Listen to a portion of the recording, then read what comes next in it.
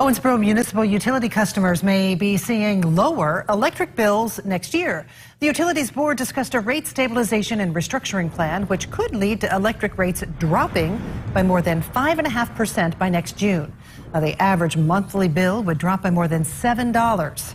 Factors include the closing of the Elmer Smith plant and 2 power purchasing deals for other energy sources. This has been going on for a long time.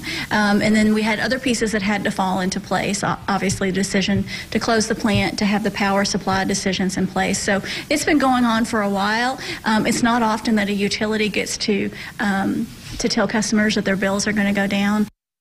Owensboro City Commissioners still must approve the plan. A public hearing is set for March 21st at OMU headquarters.